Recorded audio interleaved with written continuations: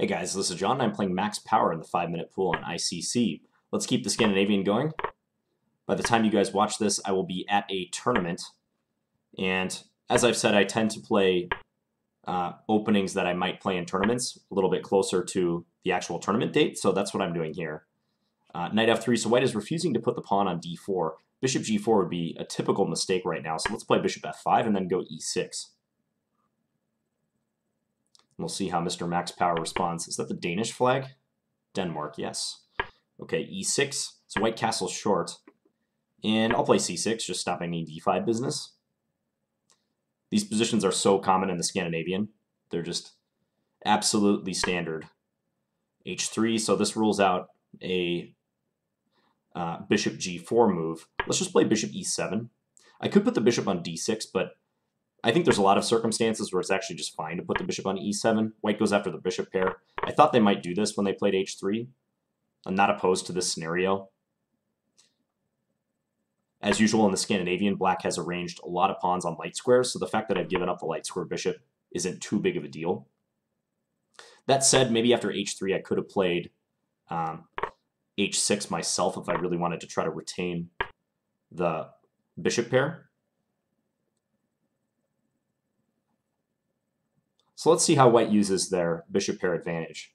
They played knight e4 and traded, so this frees up c3, which they play now. I could play c5 if I wanted, looking to strike back in the center. Knight f6 would be normal. a5 would be normal. If a5, they'll play a4, though. Kind of tempted to play c5. If c5, bishop e3, knight f6 could prove awkward. So let's do that. Let's go c5 and try to break free. This is a pawn advance that black often strives to play eventually, so let's do it now and see what happens. I gotta look out for sacrifices on e6. It has crossed my mind that white might play like rook takes e6 even, but after pawn takes, bishop takes check, king h7, I'm not getting mated on the h-file. Queen h5 would not be possible because my pawn covers that square. And same thing with bishop takes e6. I just want to make sure that white can't do that. So they retreat. Makes sense. So if I take here, are they going to take with the queen? Is that what they're arguing? Nonetheless, I will take. If queen takes, I have bishop c5. Okay, so they voluntarily accept the isolated pawn. So now I'd like to play to blockade that, I think. Let's see what I can do here. Knight b6 attacking the bishop. And then maybe bishop b4 thereafter. That appeals to me. Yeah, let's go knight b6. Just attack that bishop, and I can always put the knight on d5. Bishop b4. Yeah, let's try bishop b4. So trying to make this rook uncomfortable. And if bishop d2, I can take on d4. Okay, so at least I enticed the rook to a bad square. Now let's go here. I expect a3. I think they're going to want to kick my bishop away. And then I could put it on d6 or maybe back to e7. Maybe e7 would be good so that I can play bishop f6 and hammer that d-pawn from a different angle. I bet they'll put their bishop on e3. But should they do that, I can play moves like bishop g5 or knight d5 or knight c4. If knight c4, probably queen e2, which attacks the knight and also guards b2. Knight d5, on the other hand, looks pretty good. Maybe bishop f6 to start, though. Yeah, let's do that and take an eye on that d4 pawn. That also ties their queen down a little bit. Yeah, like they couldn't play queen e2 right there. Knight d5, maybe. So putting the knight on a blockading square. I think now that the queen's on d3, it's less likely that I'd be able to play knight c4, so this is fine, I think. Queen b6, they can take d5. Although I should be a little bit better in that resulting position. But I'm going to try to milk the knight on d5 and keep it defended by my queen for the time being. Is white going to go for swaps? Because now rook c1, I don't think that's so desirable for them. Take, take.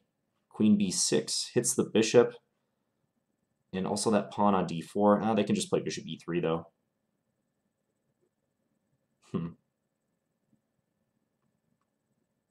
What about take c1, bishop takes knight f4, bishop takes f4, queen takes f4. d5, bishop d4, maybe.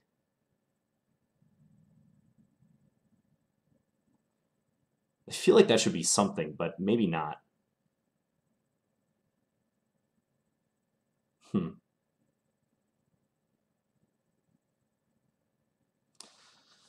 Really feels like I should win material here, but I'm not sure.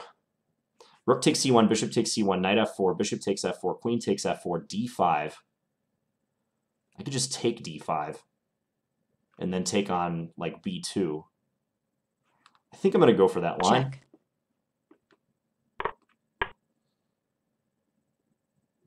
I'm pretty sure they're going to want to take.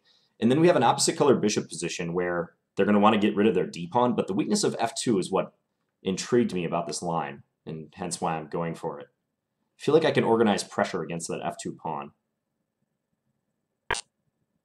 Queen e4. Ah, they can just do that move. Okay, so that hits my knight. I probably should play g5 now.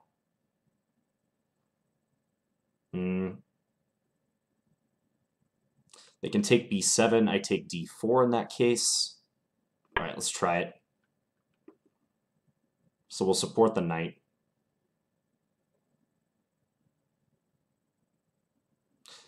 Yeah, this isn't exactly what I wanted, though. Now if they take on f4,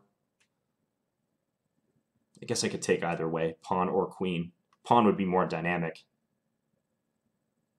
keeping the queens on the board, because if we get to a single bishop endgame with opposite colors, it's almost certainly going to be drawn. Let's see how they react to g5, though. They could maybe play g3. Now they're going to undermine instead. Okay, what if I just take here, though? Because after queen takes, bishop takes, if they take g5, I have knight e2, and I pick up the bishop at the end. So that might have been a miscalculation by white. I could even go knight e2 check right now. I think that's even better, actually. Yeah, so let's do this and attack the bishop. So if they take g5, I take b3. So I'm winning 2 pawns, because I'm going to take h4 next move.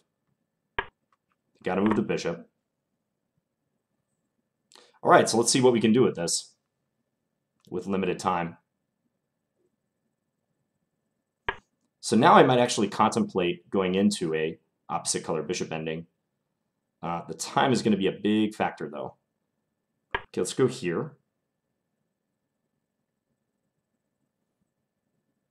So if ever this bishop moves, maybe bishop b2. Let's play b6, just get a pawn off a light square. Let's go here. I'm anticipating a trade. And after b5, I was thinking this move. Then let's go e5. So I'm going to start trying to activate my 4 versus 2 majority. f6, let's play. Bishop e3. Oh, I'm losing that pawn. Whoops. Didn't realize that would be the case. Okay, still got to bring up my pieces. At bishop f2, I have bishop d4. So I'm going to try to go and win this b5 pawn. Let's play bishop e1. This could prove tricky, though, trying to win this one. I'm not going to repeat. Wow, they're actually not going to repeat. I wasn't going to repeat anyways, but... okay, let's take... Let's come here, and knight e3 check is a threat. Time warning. Check. Let's go here. And then I'm going to go e3. Now I think I'm forcing the trade of the bishops. Check. Yeah, this is going to force the trade. And now I think they're losing because of this. Check. Let's just stop their king from coming in. We're going to go after this pawn. Check. Check. Check there, and check. We've got mate in a couple moves. Check. Checkmate. Okay, so we win that ending. I would have preferred to win that ending without dropping the h-pawn. I think that was kind of sloppy by me. When I played f6 right here after bishop g5, maybe I can't defend it already, but I forgot that white was attacking that pawn. I thought they were trying to go bishop d8 to attack b6 and just kind of instinctively played f6. All right, so let's go back and have a look at this one. So this time white brought their bishop out and then followed it with their knight, but didn't put the pawn on d4. So a common mistake here would be bishop g4, allowing bishop takes f7 check. King takes f7, Check. then knight e5, forking the king and the bishop, and white wins a pawn and has a winning position. So that's why I put the bishop on f5. I'm not really afraid of lines where white castles kingside and doesn't play like super actively in the opening like this. I think these are, by and large, just fine for black. So right here after h3, it did cross my mind that white might be preparing knight h4. So I think I could play h6. It's just that I played these positions so often where white gets the bishop pair, and I'm not really scared of them, even though the bishop pair is traditionally an advantage. So that's why I didn't bother to play h6, but let's just see what the engine thinks. Yeah, the engine likes that move. So that if ever this, we have a nice little cubbyhole retreat for the bishop on h7. Technically, that's probably the stronger move. So I just did bishop e7. They attacked the bishop. We got a trade. Yeah, and white wants to move this knight from c3, so knight e4 is probably a good decision, because what often happens in the Scandinavian is that white's c-pawn is blocked by their own knight, and sometimes that bishop on c4, as you see. So they prefer to have that pawn on c3 where it helps to defend e4, or on c4 where maybe they can try to go d5 eventually. So they need to clear that congestion in order to do that. So knight e4, I just traded. I think white has a small edge here, but again, it's within manageable boundaries for black. I'm not sure rook e1 was the best decision. That kind of justified my choice of c5 on the previous move, because white should try to avoid a structural defect like an isolated pawn that they ended up having in the game. So maybe just take. Maybe they were reluctant to do that because of this move, which is probably what I would have played, but there is rook d4, attacking my queen and avoiding a trade. What if I play bishop takes c5? That's also possible. Bishop b3 or bishop f4, just developing. Knight f6 maybe, rook e1. Yeah, if white can do a continuation like this would be preferable because they don't have a pawn weakness in the center. So rook e1 does look weak to me. So I took, and here again, they could try to avoid the structural defect with queen takes. I thought they might do that. And then I was thinking knight b6 to attack their queen and also attack the bishop and play an ending like this, which even here the engine thinks is a tiny bit better for white. That's entirely due to the bishop pair. That's what that evaluation reflects. Instead, they took with a pawn, and now I can look forward to blockading that pawn. So I played bishop b4. I wasn't exactly sure how this would turn out, but it seemed like an annoyance to me. If I were white, I wouldn't necessarily want to see bishop b4, because the point is, if bishop d2, I can take this pawn. White has blocked the path of their queen to d4. So I was just trying to pester them and see where that rook goes. Rook f1 I didn't like for them. I thought maybe bringing the rook up the file to e2 or e4 was better. So rook f1, I played rook c8, and maybe I'm getting an edge myself now. Put the bishop on f6, and then knight d5, blockading, queen d6. So this seemed like a poor decision to me to offer a trade, but then again, I was looking at some tactics here, and nothing seemed crushing. So let me back this up for a second. Rook c1, yeah, trading is consistent. Because I have this knight f4 idea, and I know that d4 is weak, and if I move the knight, my queen and my bishop will be attacking that pawn. So hence, knight f4 is a natural move to look at. The engine says play knight e7 instead. That crossed my mind, but I thought white would play like bishop e3 and then maybe d5 next move, especially if I played this to try to bring about pressure again here. I think d5 is a good way to liquidate. Maybe I win b2, but a7 is also hanging, I have to bear in mind. So I went with the more straightforward knight f4, but I underestimated white just not taking the knight. So if they had taken, I was hoping that my attack on this pawn, plus the potential for bishop d4 and the attack on the f2 pawn, would give me something, but maybe it's nothing. Like, say I do this now. Am I really getting anything? If they take here, yeah, this is a bad decision. That looks like mate, because I can play bishop e5. And then, yeah, they're going to get checkmated here. So on bishop d4 after d5, they would have to play like queen e2, something like that, to defend the f2 pawn. And if I take, they take. And now it's looking sort of equal. I mean, I got to bear in mind that my king is not completely safe either. There's always a possibility of a check on e8. And I have some weak pawns too. So I don't think I have any right to be better at this point. Knight f4 was so tempting, though. But maybe there's some way to keep some modest edge here. Check, king h2, now take d5. If bishop takes, grab on b2. And black has banked a pawn simultaneously on defending b7. I have to make sure white doesn't go and attack f7. That's often how you judge these opposite color bishop middle games, by the way, or near endings, is pressure on f2 or f7. It's common that there will be attacks on those squares because they're hard to defend if you don't possess the same color bishop as one of those pawns. So maybe I could squeeze something out of this. It's probably still a draw, but instead white played queen e4 and I went g5. So I was ready, if they took here, to win this pawn. Oh yeah, and there's also this check, isn't there? Picking up that bishop. So what did white do? They played h4. And now I took here. Yeah, h4 was probably a bad move by white. That didn't have the desired effect, did it? So what should they have done? Bishop e3, nice and solid. Just defend the d-pawn. And then I can do this because I have this tactic involving knight e2. Like if white does this, I can actually take here. Check. And this endgame might be winning for black after I pick up the queen, pawn up. But it's not completely clear. Here they can do this. Still black has a little something, but that's not much of an edge. Maybe also they should just take on f4 and agree to play an opposite color bishop ending. Because again, there's always such a high likelihood of a draw if this happens. Wasn't sure whether I should take with the queen or the pawn in this case.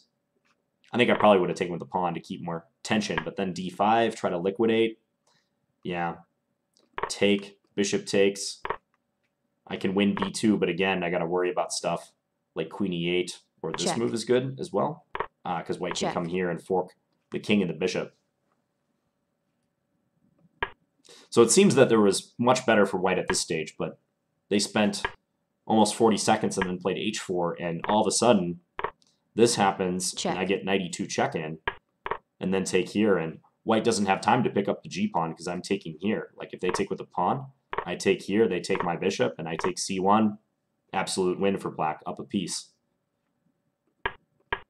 So bishop c4, and I took here. So now I've safely banked 2 pawns. I still have to be wary of transitions to potentially drawn endings. If white decides to trade their dark square bishop for my knight, we'd have opposite color bishops. And even up 2 pawns, like sometimes those endings are drawn. But what was foremost in my mind was just making sure I didn't flag, while still giving myself a chance to play for a win. I think I did a decent job of that. Getting the king involved was key. e5. Maybe this isn't so bad, giving up this pawn, because this does buy me some time. Like you notice that I get to bring my king up pretty aggressively. Maybe I don't even need g5. Maybe just king f7 directly. Maybe even e4 is not bad. Gaining more space, although that might allow bishop g3 eventually to hit my knight. So it might be helpful to keep a dark square pawn barricade so that this piece doesn't become active again. So now I just wanted to rush my king up and try to win the b5 pawn. So do something like this and then take on b5. A trade would be losing for white. After this, my king is going to march inexorably to c5 and then take on b5. So they absolutely can't trade the bishops. And here again, I'm trying to entice a trade. So here's where I have to worry about blockades, because if white is allowed to play bishop takes d6, then I cannot win. My extra pawn would be pretty meaningless because it's all blockaded up.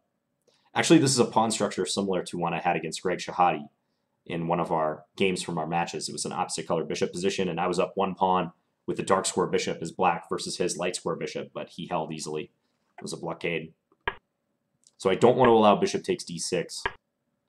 To win, though, I got to get my pawns going. That's pretty clear. So he actually avoided playing bishop c3. I wasn't going to take a draw anyways, but he avoided doing that. And here I got to play f5. followed by e4 very soon. Maybe white should have spent a little more time right around here figuring out a defense, because there might be one. Check. Although, it's probably pretty specific. e3, all these moves look good. Yeah, it looks like I played the ending well. So where did white mess up here? g4 seemed kind of strange. I'm not sure they should have done that. That created a target on g4. I know they're trying to trade down and break up my pawns, but yeah, maybe they should be patient. I don't think g4 is a good move. It's possible this is winning for black. I'm up 1 pawn. I have greater activity. My king is centralized. I got a passed e-pawn. It's possible it's a win. So here, apparently bishop d3 was the only chance. Okay, attacking the knight. So that after take and take here, white has some hope of creating a fortress once again. What if I just come here? King g2. Okay, even this is winning for black. Yeah, up 2 pawns. With much better king position as well. Yeah, it might be beyond reach now after e3. So they did this, bishop d4, and being able to trade the dark square bishops is huge. Then I avoid any ghost of a opposite color bishop draw, and I think my e-pawn is just unstoppable. So I've taken away all the safe flight squares from their bishop. There's nowhere they can go. I have all those circled squares covered. And note that if they try to go after my knight instead, I can just do this and then here, and they can't stop the pawn. Check. So white did this, but I just brought my king in. They're forced to do this trade. And now it's just a matter of executing the win in a totally winning position. I decided not to go after the b5 pawn because I didn't want white's king to become active. So that's why I went this way. I was trying to contain their king and make it easier for me to convert this with 10 seconds left. Check. Check. Check. Checkmate. All right, so I think you saw a lot of Scandinavian aspects in this one, like fighting without the pair of bishops. And admittedly, I probably should have played h6. I think if I could go back in time and do this, I probably would have played h6. Objectively, that's the stronger move after white has played h3. I think for white's part, they really handed me an opportunity when they just accepted that isolated pawn. And it always seems like they're the ones fighting for equality after that. So hope you guys enjoyed this game, and I'll be back again tomorrow with another video. Thanks for watching, guys. Bye.